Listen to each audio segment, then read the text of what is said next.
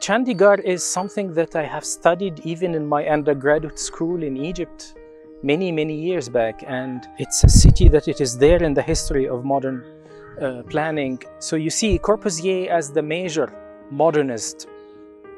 He has shown in Chandigarh a new way of thinking in which the traditional way, which is the narrow streets and the small plazas, doesn't exist anymore. Instead, you have all of these very efficient network of vehicular cars and a distance before the buildings, and it is it's designed for the industrial age, for the industrial life. On the other side, there are very beautiful moments in Chandigarh that we can learn from. I can say, for example, when I am in Sector 17, the center, and I find this tunnel, and you go through the tunnel and there is an exhibition, an art exhibition.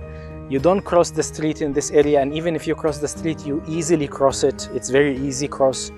And then you go and you find yourself from the center of the city, the commercial center, you find yourself in a very beautiful park full of trees and nature. And this is, I think, it was inspirational to us, is to create a connection, public connection between the public domain, the areas that we expect more people to be in, and the nature, while not crossing, because the difference of the level, the presence of the tunnel, while not crossing a vehicular path.